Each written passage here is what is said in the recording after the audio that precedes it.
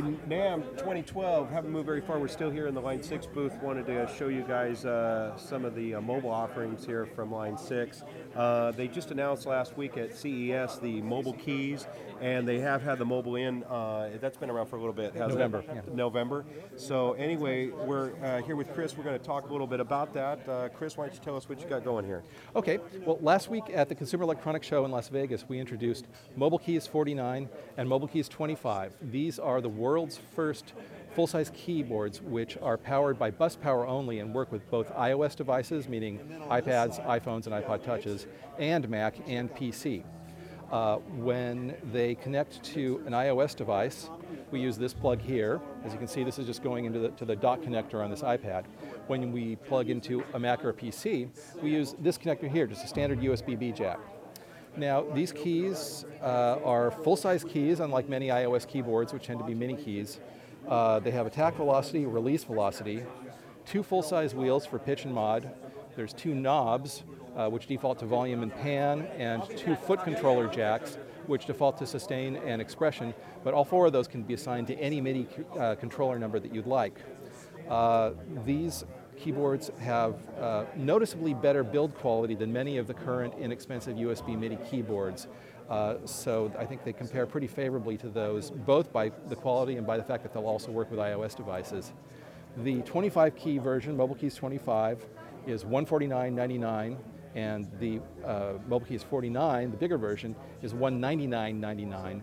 They both ship in February, and we're pretty pleased with how they came out, and we're getting a really good reaction to them. People seem to like the quality, and they like the flexibility of them, and they also like the design. We tried to keep them sort of trim and stylish. The overall size of them is not a lot bigger than the keybed itself. You can see it's really pretty focused.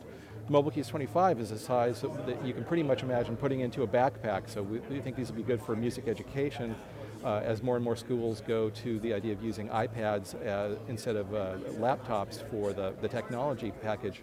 So you can carry almost your whole rig in a little backpack. Exactly. I mean, on the Mobile Keys 25 here, you can see you just have the iPad and the keyboard and the one cable. You can see it's a natural for going on a plane, for going out in the wilderness, or wherever it is that you feel inspired to make music. Record your musical ideas into GarageBand for iPad or iPhone, and then take a session back to GarageBand on the Mac, take a session back to Logic on the Mac, and make it a part of your real music making life instead of using the iOS platform as sort of a toy off on the side or a little island. We want to have a more sense of continuity with your real music making life, and we think that these products help you get there. Then for guitarists, the other product that we're showing today, this has been shipping since November, is the Line 6 Mobile In. And what this is the best quality digital guitar interface for iOS, combined with a free app that works with the interface, which is called Mobile Pod. The interface basically includes the guitar input electrical circuit that's used in Line 6 pod processors, which is known for its quality and for its very high signal-to-noise ratio. We publish our signal-to-noise ratio, which I think you'll find none of the other guitar input vendors do for iOS. The app itself is a software implementation in an iOS app of real Pod 2.0 modeling. It has all 32 amp heads, all 16 cabinets, and all 16 effects that a Pod 2.0 has. In fact, it's also tone compatible with Pod 2.0 and Pocket Pod. So if you have tones that you've built on those devices, the app will load them.